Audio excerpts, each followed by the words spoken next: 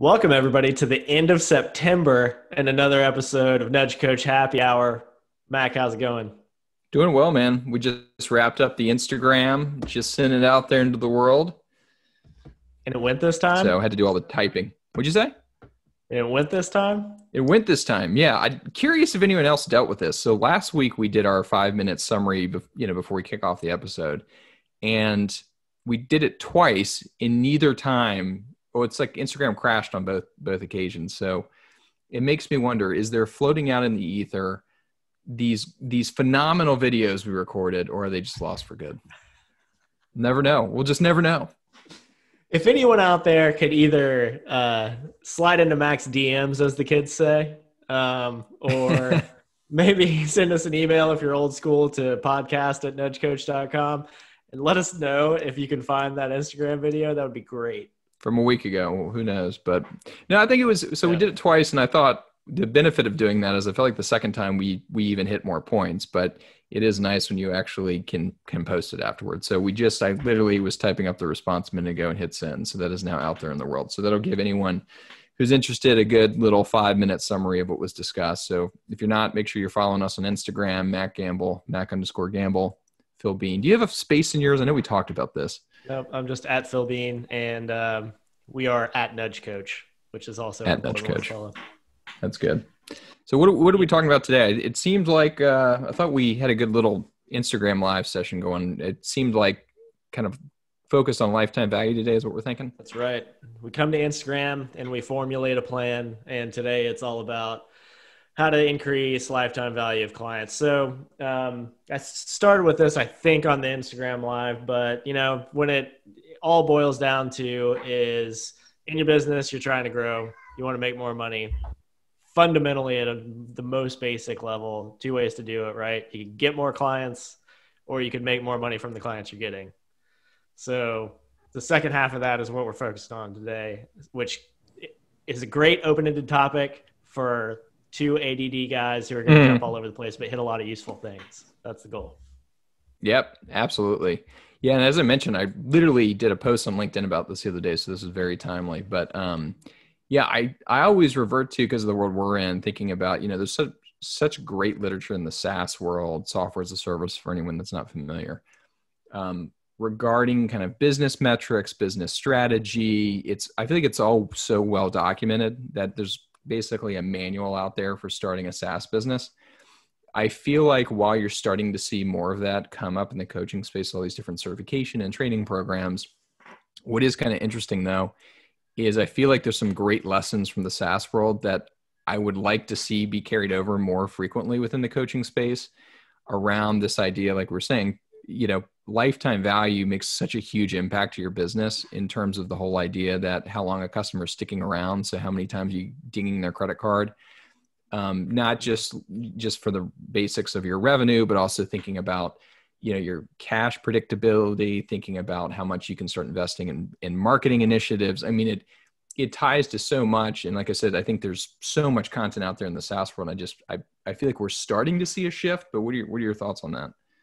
Yeah, I think there are certain pieces of it that I would love to just sort of copy paste and explain in a way that most coaching businesses would understand. Obviously, they come from a different perspective, just in terms of, you kind of think about coaching a lot of times, or at least starting a coaching business is a little more transactional, where, put together your program and you want to find a way to get enough clients onto the program. It's kind of binary, but if you take a step back and sort of imagine to yourself, especially if you've been up and running and you're having some success in your program, okay, right now I'm making X, you fill in the blank. I'm making $1,500 off this program every time someone signs up. It lasts for 3 months. What if for every client that I signed up, I was making $2,500? I could expect to make $2,500. What kind of difference would that make in my overall business? And this is where I wish that everyone had a Matt Gamble around to sit down with a spreadsheet and giggle at it for a couple hours. Plug in new number, giggle. No one ever. But it makes a huge difference, once you start to think about it that way. And it's not always a completely overwhelming and complicated task to at least start to increase the average lifetime value of a customer. So the amount of money you're going to collect from that customer, the whole length of the time they're a client for you. Mm-hmm. The one thing that's relevant to every single, I think, coaching business would be you could just keep a client for longer. You don't have to create anything new in that case. You find a way to keep them on longer, keep them engaged, so on. But the natural question after that is, okay, how do I do that? What are the different things to do? We've talked about a bunch on the podcast before. I don't want to get too far ahead of myself for this conversation, but that's kind of the place to start. If I'm keeping people engaged effectively, then I can extend my program and keep people around longer. That's just one way to make the most obvious way to make more. And I think you do. I feel like we are in some cases seeing, and I've seen this in a few of our partners before, their programs may be structured that it's easy for a client just to kind of, stay on that same track of just tacking months onto whatever plan they're on. I think I've also seen some interesting ones that were not necessarily just, well, let me first say there's also the maintenance plan idea, which I think we all love because it's more of kind of a scalable membership. But there's actually another one I wanted to touch on too that I have seen before, where they basically have different chapters in the client journey that they've kind of planned for, of saying, hey, look, yeah, my typical plan may be, say it's 3 months or 6 months, whatever it may be. But after that, they have a secondary program that is defined. It's maybe 6 months. It's kind of stage 2 of the relationship. It's maybe a little bit more hands-on than a traditional maintenance plan that we may see that's super scalable, heavily relying on, scalable content like webinars and digital content. But I think we're starting to see some interesting perspectives and interesting strategies come up, which I do think is a benefit of times like these. I think you're starting to see some new innovation. Mm-hmm. Yeah. And it makes sense. What I probably would have opened with if this were normal times, not COVID, where everybody seems to be in dire need of finding a way to monetize something online. Yeah. If this is relevant to a in-person coaching business, I'm working in person with clients, I can absolutely come up with new ways to extend the relationship or create upsell opportunities, downsell opportunities, or, continuity programs, stuff like that. And that gives me more money to invest in renting out space for in-person workshops even. Now, I guess nowadays we should probably focus more on the online thing anyway. But because of that, there's so much that you can do. I don't want to sort of overwhelm people. But the most important thing to do is sort of pick one and start. If you're kind of do something. I think if I was going to stand on top of my house right now and say like one sentence, it's do something. Because I think, and this is just me from being in the SaaS world for so long, is I think once you're used to the whole idea of recurring revenue, getting away from it or seeing other models that don't have recurring revenue is just baffling to me. Like I can't wrap my head around the idea of I'm just going to allow a traditional kind of transactional relationship in which I give someone something, they just give me money one time. That I think it's, especially this day and age, I think there's just so many ways to be providing ongoing value to people. And I think people want it. I really do think people want, and they're willing to pay for it. And I think coming kind of back full circle to some of the things we've talked about regarding kind of like funnel structure before and on kind of the sales and marketing side, is there's always going to be a percentage of people willing to take that next step. And I think in this case, it's those willing to continue to invest. And so if you do have some kind of follow-up program or a membership, I think those are two really good places to start. What would you say in terms of you're looking at those two? Which one do you think you want to unpack one of those first, or is there one? You're the group coaching guy. We established that in the Instagram Live. I don't know if one of these better resonates with you than another. Well, I will say, unfortunately, all of them resonate with me. So I do want to reset on one item. One of the kind of unconventional and potentially overlooked pieces that actually is one of the most important to the longevity of a relationship is nailing the onboarding process. I know if you listen to us a lot, we hit it a lot, but really investing time in onboarding and welcome messaging and having, some FaceTime with people on the front end, really kind of investing there creates kind of a trust surplus, or it's kind of like sweat equity in a relationship where you've kind of built up this extra trust. So you have kind of a buffer as people ease into the program. They're not as anxious because you've really committed to them up front. That's one of the best things you can do first of all, to make sure people are sticking around for the duration and potentially ready to continue on. So I just wanted to bring it back to that first. When I come back around, I mean, I love the continuity offer. The maintenance program is so simple and underutilized to me, because it's what I don't like suggesting that people do is something that's technically complex, especially if they're just getting into a phase where they're ready to scale in their business. Mm-hmm. And so what I like about a maintenance program is that it can potentially be developed in a way where you have kind of the same set of topic-based content. They could be running for year round, 12 months, like month one or January every year, you're focused on this. February every year, you're focused on this, and so on.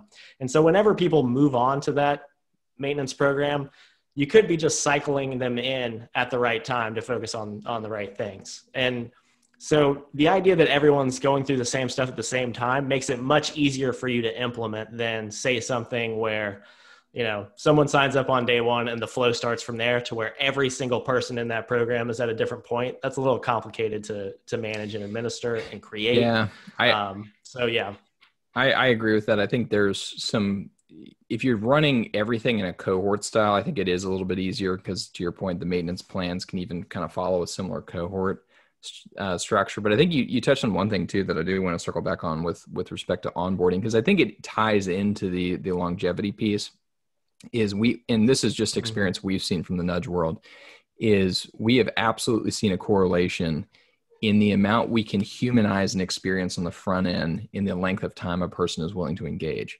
So what I mean by that is, imagine if you were just going to send somebody a text, or imagine I was just going to send you a text message and you didn't know who I was. Mm-hmm. How likely are you to respond to that message? Not very likely. And so I think what we see is the importance of really building that connection on the front end. And I think within that onboarding structure and that conversation, you know, it's a great time to be, making sure you can kind of navigate it around any friction points or pitfalls.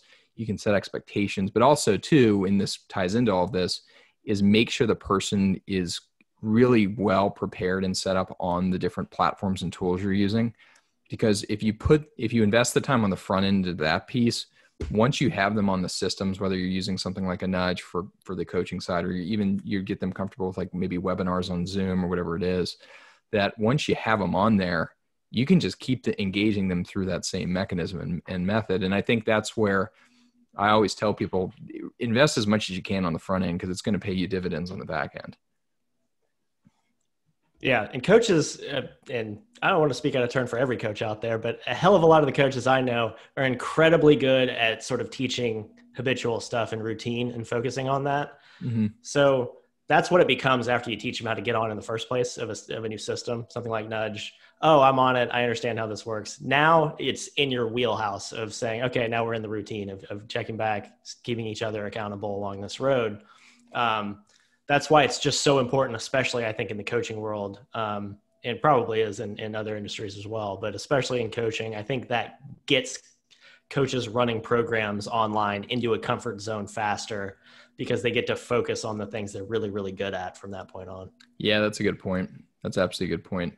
And I mean, I think if we really wanted to go full circle on this, I think this is also where, we've talked about kind of the influencer model before, that I think as you do this in a maintenance plan, I think caters well into this, is you're thinking about scalable content. And I think things like webinars, podcasts, I think things like that weave really well into kind of content for maintenance plans, things that are, you can be addressing Q&A at scale. You can be providing insight at scale.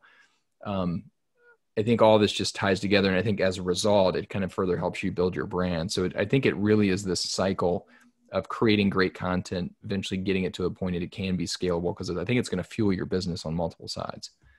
Absolutely. And yeah, I think so. Bring it back to, I guess, we've talked about onboarding and welcome messaging there, those communications. We've talked about kind of a transition to a continuity plan or maintenance plan of some kind. There's also the piece, if you're sort of planning for this phase of your business, I think I would take a step back and think about a messaging sequence of some kind that's specifically focused on re-engaging people who seem to be disengaging throughout the course of your program.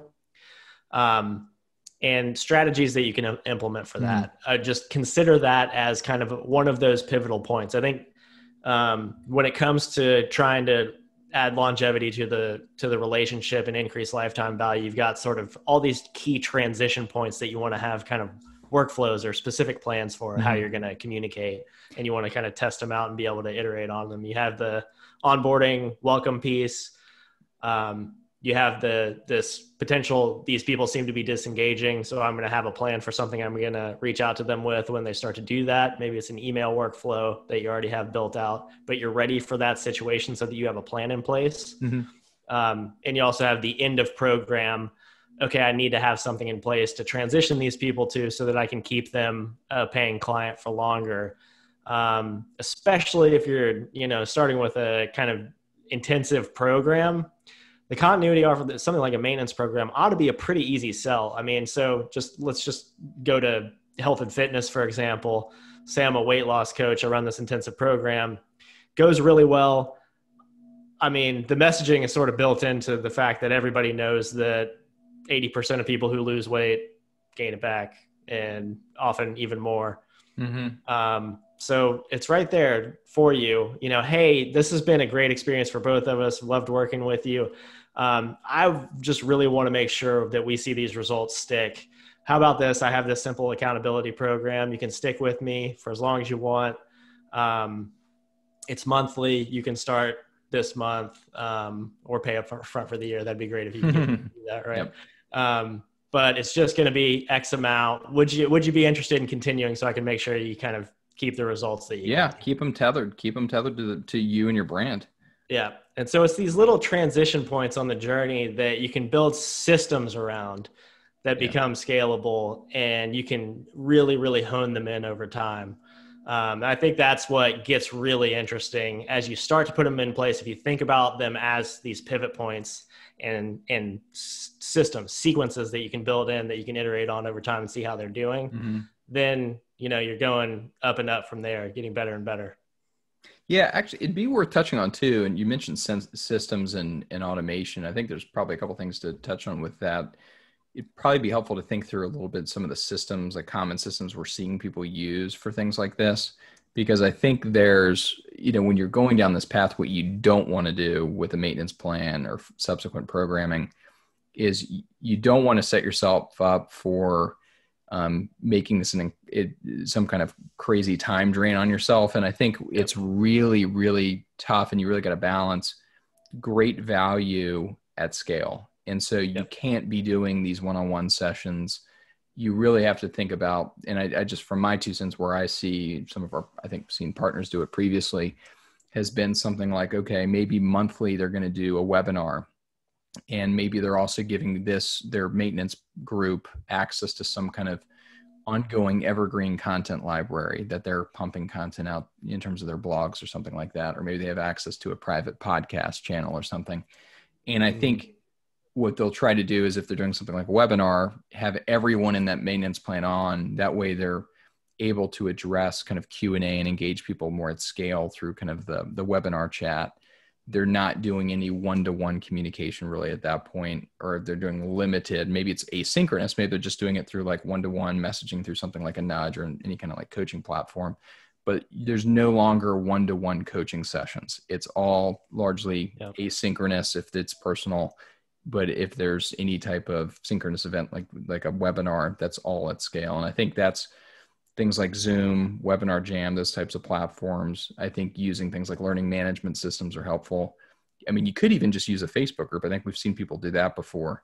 Absolutely. So, I mean, what else are you seeing from your end?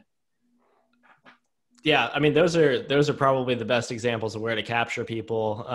In the business world, we could see opening up a Slack channel to people. Yeah. That's these things you want to fit to the audience you're sort of dealing with, right? So if it's a community of kind of social folks who are just kind of, you know, say stay-at-home dads or something, a Facebook group might be a great place to wrangle those people. But if it's, you know, you're doing kind of leadership coaching and everybody's on Slack in their companies already, you might as well have something like a Slack channel to keep everyone engaged. You want to meet them where they are. When it comes to the systems for pushing out workflows, like we were talking about at these kind of key transition points, you know, you can never say enough about, you know, the value of email. You have an email list. You could run the whole thing through email. Yeah. Maybe there's a newsletter you funnel all these people into, and you're just pumping out some kind of really, you know, based on some kind of cadence, some kind of regular email. Yep, absolutely. And, you know, the great thing about that is, you know, if you're regularly sending out things through like email, something that's easily trackable, measurable in terms of opens and clicks, you can have sort of built into the process as you get more and more comfortable with setting up email workflows, things like, okay, if someone hasn't opened one of these in 30 days, 60 days, 90 days, start that re-engagement sequence and have your 7-day re-engagement sequence planned out, where, you know, you want to make the re-engagement sequence feel more like a personal outreach, even though it's already built into the system. But what you're doing there is kind of acknowledging with that person that, hey, life gets in the way. I get it. You know, there's a lot going on. Is this still something that's valuable to you? I really want to see you get these goals. If you stay on the road, I think you will, or you can drop off. You know, that's your road. You're kind of creating this fork in the road for them to say, oh yeah, that's why I'm doing this. Let me re-engage here. Yeah. Yeah. And because, I mean, you touched on this, the reason we do these is, well, for one, yeah, it's great if you can keep a person just paying you. But I think too, as you outlined, most people are going to need you again at some point in time. And it's going to be a lot easier to get them, you know, back into a program if they're already kind of half still working with you in a way and still consuming your content and engage with your brand and further building more and more trust, versus if they've kind of gone out on their own and maybe, you know, you lose touch. So just like you'd see in marketing, I think it's very common, very similar concepts. Absolutely. So I guess the one thing I can think of off the top of my head that we haven't thought about for this grander topic is just the sort of obvious of upsells of different things that you can offer. Yeah. So I don't know if we want to beat that up much. It's fairly obvious if you have other things. So there are a lot of common examples in health coaching businesses, especially, that we can think of. I don't know if you want to touch on anything that you've seen. Yeah, well, it kind of touches on what I was just mentioning is if you get someone, so say they wrap up a program, so say they've been in a 3 or 6 month program, you then kind of transition them. You say, hey, do you want to, for X number of dollars a month, or say it's 29 or something like that, something in low cost, hey, you can stay in this maintenance plan group. You get access to these podcasts, these webinars, whatever it is. Maybe it's, to your point, within that kind of construct, you're also providing some content and touch points through email sequencing. So it's much like you would do if you just had someone on your email list. And I think that's where what you can be doing is, if you do have other types of programs, that is the audience you want to be further nurturing and trying to drive them to make those subsequent purchases or to upsells, to your point. So you're kind of going from core programming, downgrade to maintenance plan, upgrade into kind of program 2. They'll probably downgrade back into maintenance plan. And then you're kind of going through that natural progression of in and out of your primary programming, but no one's ever gone. And I think that's the main thing, is kind of thinking about that maintenance plan almost as like a safety net, that you're never allowing a person to leave you completely. You're just downgrading them to a plan that makes the most sense for them at that point in their life. Yeah. If someone's having a good experience with you, if the experience is meeting their expectations, there's no reason to ever let them go away. Just always have somewhere for them to go where they're still in the relationship with you.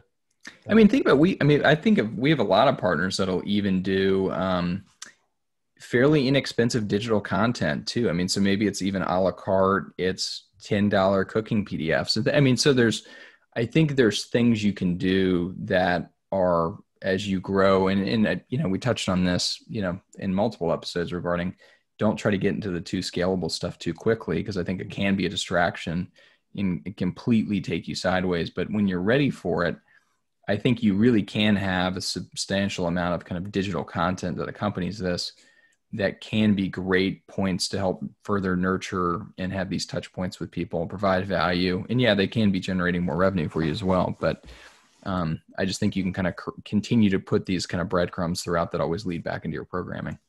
Yep, that's absolutely right. And that's sort of, I think we did a good job there. We started kind of simple and went into the advanced course. Yeah, that's a good point. There at the end. So I'm actually impressed with us. How do you feel? I think this was actually, I could be crazy here. I feel like this was I think this is one of the better episodes. This was like maybe a top 3. I don't know if everyone's noticed yet, but you can just go ahead and count on our shtick being that we self-congratulate at the end of every episode. I think it's really our uncertainty. It's always weird when you're recording stuff like this. I think this is where I want to be better on Instagram of like, as we're doing this, of like trying to get people to engage of like, hey, what things, and trying to make this as like real time as possible, of getting good feedback as we're going through it and touching on other topics and having follow-up questions. Because I think at the end of the day, we obviously want this to be helpful. And this is everything we talk about are based on things that come up in our calls throughout the week. So this is really as real time as it kind of gets for us in terms of, hey, what happened? But yeah, no, I think this is, I think from here though, there's some interesting follow-up. I think there's some kind of complementary topics and follow-up episodes we can do.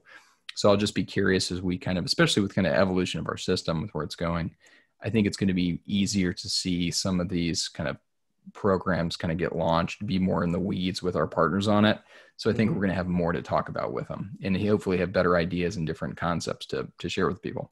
I think we can project the road into more specifics of diving into program launches, program automation, complementary communication along the road of those kind of more automated touch points and programs.